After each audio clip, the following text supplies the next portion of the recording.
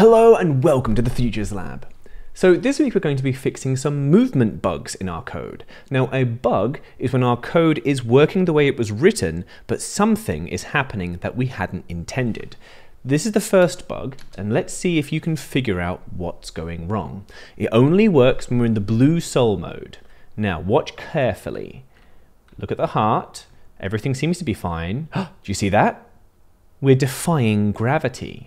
How is that possible? We're going to do it again.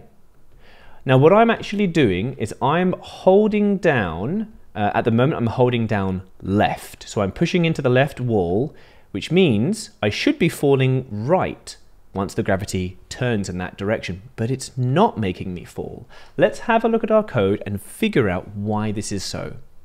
So go to your heart and look around until you find your define jump code. This is all the code for our gravity and also for our jumping. So what allows us to jump is this jumps variable. As long as we have at least one in our jumps variable, we're allowed to jump. And how do we recharge our jump? Well, it's when we touch the box. Now this works well most of the time. When our heart falls down onto the floor, it touches the box, which then allows it to jump again. What we didn't realize though, was if our heart's halfway down our box and is able to jump up and touch the ceiling, it resets its jump as well because it's still touching the box. It's just touching it the wrong way. And that allows us to jump again and again and again and again. And each time we do, we reset our jumps, which allows us to infinitely float on the ceiling, which is not how we want our gravity to work at all. Thankfully, there's a nice, easy way to fix this. Get your set jumps to 1 or even set jumps to 2 if you've got a double jump in your game, and move that up 1. Then go to control and get out an if then. Drag that across and put it right here. Get this set velocity to 0. This is what stops us from being able to fall through our box or rise through it if we jump into the ceiling.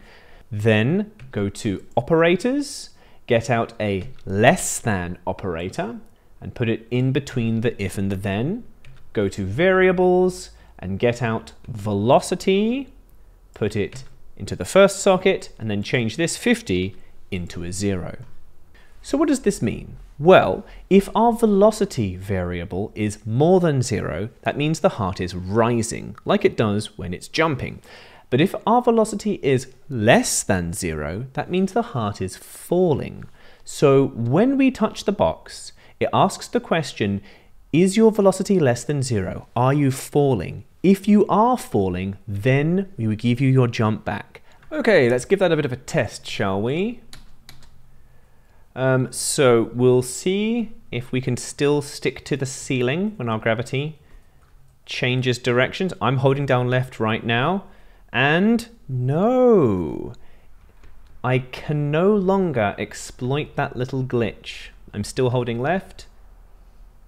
So what it did there was, as I jumped into the ceiling, it asked me if I was falling, and because I was not falling, it did not recharge my jump, meaning I cannot infinitely jump into ceilings anymore. So there's that bug fixed. Now, the next problem we're going to solve isn't going to affect everyone. It doesn't affect my project, but there are a bunch of people in the comments who've said that their hearts can get stuck in the edges of the box, especially while they're the blue soul. Now, why is that? It's actually to do with the costume. So my heart here, this costume is 125 pixels by 123 pixels. Very similar numbers, which means that the costume, if we were to cover it, has very similar lengths on one dimension as it does on the other. So I've covered it with this square, and you can see this looks like a very even square. This side is a very similar length to this side. If we had a blue soul that was stretched, where one of the sides was longer than the other, like this, let's see what happens when we change direction. So we're going to see our extra long blue soul. Now, watch closely. Can you see what just happened there? Our blue soul is now stuck in the edge. Now, one way to fix this would just be to squish your graphics and make sure that its width and its height were the same. But that's not a very good solution, and it involves you having to mess around with graphics that you might already be pretty happy with, and we can fix this in the code.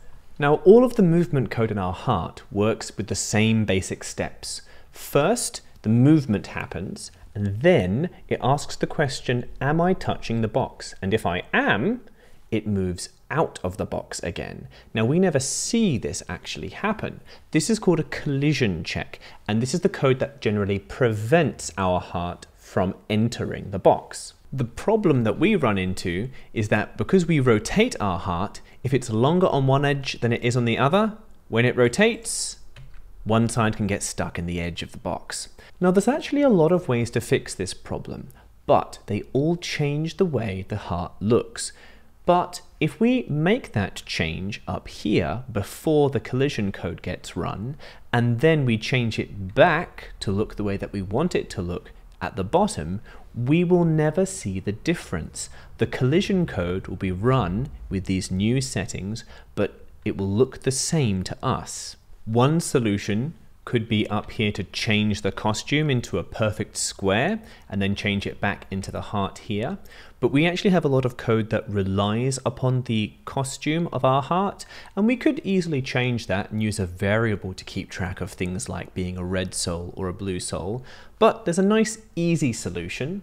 Go to Motion and get out Set Rotation Style Left Right. Put it off by itself for now and change this left right into Don't Rotate. Now, currently, this heart, if we rotate it, it spins to face the direction that it's rotating. But watch what happens if I double click on this Set Rotation Style to Don't Rotate. Now, no matter what direction I spin this heart, it doesn't update its appearance to face that direction. Now, this is great for the collision code because it's going to prevent the heart from spinning and getting part of itself stuck in a wall. So take this Set Rotation Style to Don't Rotate and put it right here. So it's happening before our collision check. Then go to the very bottom of the code and get out Set Rotation Style to All Around. This means that we, the player, will always see the heart after it has been set back into rotation style all around. To us, it will seem like nothing has happened. All this code happens so fast we don't see it. We'll just see the end result, where the heart is facing in the correct direction. So now all we need to do is go to our move up, down, left, and right code and put in the same set rotation styles at the beginning and the end. So just look for that in your code. Now, we're going to have to do this 4 different times, aren't we? So we could just get out Set Rotation Style to Don't Rotate, put it underneath Define Move Left, and get out Set Rotation Style, change it back to All Around, and do that 4 times. Let's zoom out a little bit and put these all in.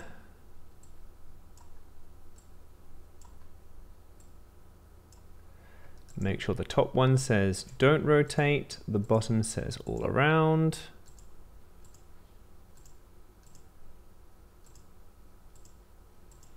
All right, let's give that a test, shall we? And we'll see if we can still get stuck in the walls. Okay, can you see that we can't get stuck in the walls anymore, even when I go into the corners like I did before? So that's solved our problem. Now, this next part is entirely optional, but I was looking at these 4 my blocks and thinking, oh, there's a lot of repetition here and it takes up a lot of space. And I think we can actually turn these 4 different my blocks into one my block with some inputs, with all the knowledge that we've gained using inputs in our different my blocks. So you don't have to do this bit if you don't want to, but it is a cool exercise in reducing 4 functions down into 1. So we're going to get this Define Move Left code and just pull it off for now, move that off by itself, and we're going to make a new my block. We're going to go to My Blocks and click on Make a Block, and we're going to call this Move, and then we're going to put a space and then an X. then click on add an input, and we're going to call this input X, then text, add a label, and call this Y, then add an input and call that Y, then text, add a label, and call this key, and then add an input and call that key. Then press OK. Now get this move XY key and put it right here. Now let's have a little bit of a closer look here at our new My Block. We want it to be able to do both X movement and Y movement and change the control depending on this input in key here. So get key and put it right over when key pressed. Then let's get this minus player speed, put it off to the side, and this player speed and put it off to the side. Let's get out our X and put it here. Let's go to operators and get out a minus operator, and then get out our X and put it in the second socket. Then go to motion and get out our change Y and another change Y and put them right underneath the change X's. Then get our Y input and put it here. Let's duplicate this minus and have our minus Y here. Then all we need to do is get out our new move XY key blocks. Let's get out 4 of them and fill in these inputs. So we've already got our player speed variable and our minus player speed. So if we get out player speed and put it in our move X, then all we need to do is put this key as right arrow. Then if we get out another player speed and put it here, this needs to be up arrow. And if we get this minus player speed and put it into our X, this key needs to be left arrow. And if we get a minus player speed and put it into the Y, this key needs to be down arrow. Now make sure everything's in the right place. Make sure the X's and Y's are in the right place and the minuses. Make sure all of these are spelled correctly.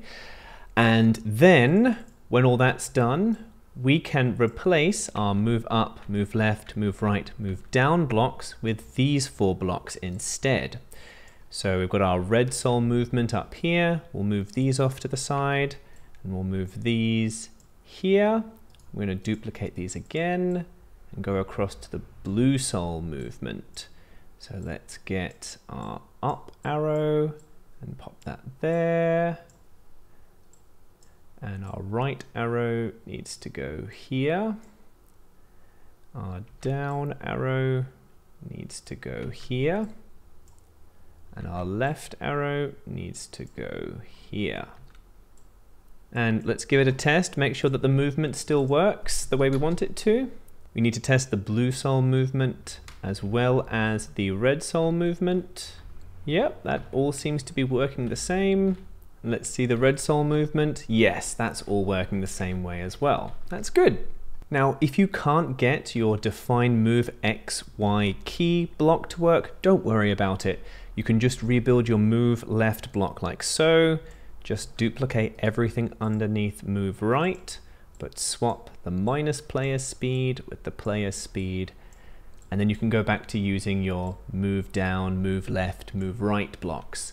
But if everything is working for you fine, what you can do is if you get rid of your move up, left, down, you can then get rid of these defines as well. And now, look, where we had 4 my blocks, we just have the 1. Repetition in coding is generally a bad thing. If you can, try to be efficient with your code. Try to reduce your code down and not repeat yourself, and that always leads to cleaner, more easily readable code. And look at that, look at all that nice white space. And that's everything for this week. Now, next week, we're going to make a start on something that people have been asking for a long time. We're going to move away from the fight mechanics, and we're going to start working on our act, item, and mercy mechanics. So subscribe and ring the bell to see the next episode. Let me know in the comments what you would like me to do next, or if you need any help with your project. And aside from that, stay awesome, be cool to each other, and take care of yourselves. We'll see you next time, ninjas.